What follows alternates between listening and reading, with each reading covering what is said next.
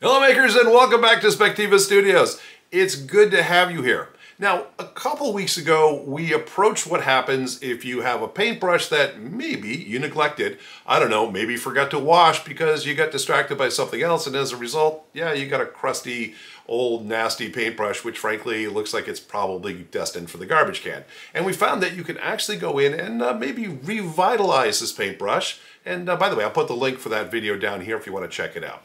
But today I want to continue this conversation about paintbrush maintenance and care. And by the way, I'll be honest, I'm not necessarily the best use case for a lot of this because I have the tendency to, well, forget to wash my paintbrushes from time to time, and some of them have ended up definitely in the trash. But what I want to talk today are 5 things that you can do to prolong the life of your paintbrush, especially when you look at paintbrush prices. You can be a little bit of sticker shock, right? So let's take a look at these 5 different things that you should know about.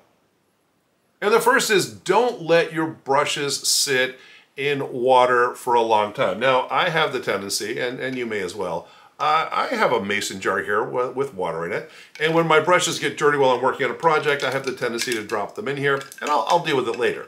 And that may take just a few minutes, right? Within an hour, the brushes will be all cleaned. I have a situation in which my studio does not have running water, so I have to go off to another room to wash my brushes. Not a problem, but while I'm working on a project, yeah, that's not what I want to be able to do. So drop them in the water so they don't dry. I'll get to them at the next little bit. But there have been a few occasions, I will admit, where maybe, I don't know, a few hours turned into a few days or possibly weeks if I got very busy with something else. And what happens, of course, is that you're dealing with, a paintbrush that has a wood core, mostly.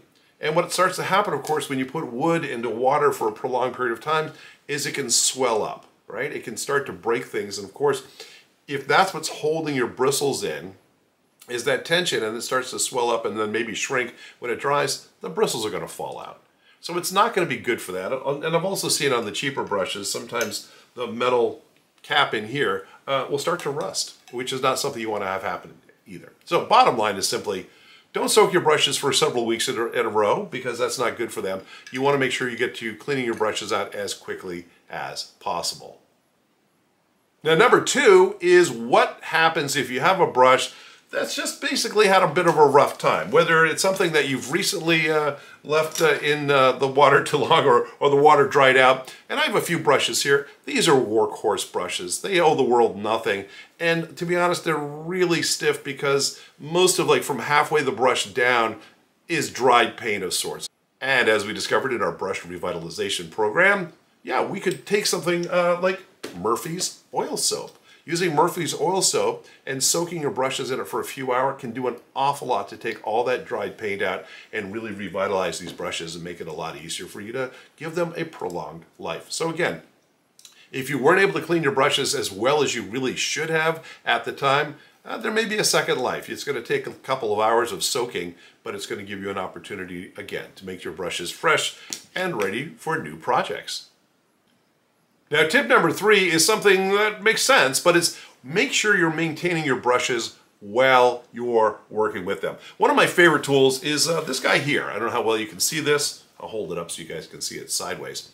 This is a brush cleaning tool that basically allows me, while I'm working on a project, to be able to take my paintbrush, here's one here, and to scrub it right here. There are little ridges, you might not be able to see them, but it gives me an opportunity to be able to come in here and to scrub away, and this little reservoir will fill up, and as it fills up, it allows me to do it. And every time I need to refresh the water, I just push the button and off it's running and fresh water will come in. And the good news is now, instead of having this sitting in a bucket soaking as I have the tendency to do, I can make sure that things are refreshed pretty easily. And then oftentimes it's just a matter of taking a sheet of paper towel and being able to wipe it down and make sure that there's no more paint coming off of it, and you're revitalized and ready to go. Now, depending on how many paintbrushes you have in your collection, and I don't really want to even count mine because it's, I'm sure, a big number. And I have drawers where I'll buy things that are on sale and I'll put these in these drawers and I'll have them ready to go. But when I do have my paintbrushes that I'm using on a regular basis, one of the most important things I can do is store them in a container so that the bristles are pointing up. Now, you may never have thought of this, but of course if the bristles were all sitting at the bottom, what's going to end up happening when you reach for a paintbrush eventually is you're going to have kind of a mashed end or that curved tip or something that's not going to make your process a lot easier. So simply being able to take your paintbrush, put it into a container, and say, okay, next time I need you, you're going to look pristine and beautiful the way you currently are, is a perfect way to get things going. And the final tip is when you are mixing paints, and we have to mix paints all the time, use something like a palette knife instead of your brush, right? A palette knife can really go in there and can really start to mix these different colors together, blend things the way you want them to be blended, and that way you're not taking it out on your paintbrush, which again, if you wanted to maintain its shape, it's going to do a lot better job if you're not mashing it into a palette to be able to color those paints together, right? So something to think about. And it's a quick and easy one this week, but again, maintenance of our paintbrushes is very important. And by the way, if you like what we covered today, then please feel free to hit that like button. It really helps us out within YouTube.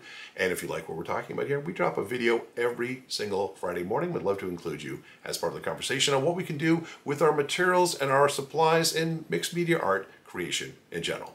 Anyway, thanks so much for dropping by. I'll see you soon.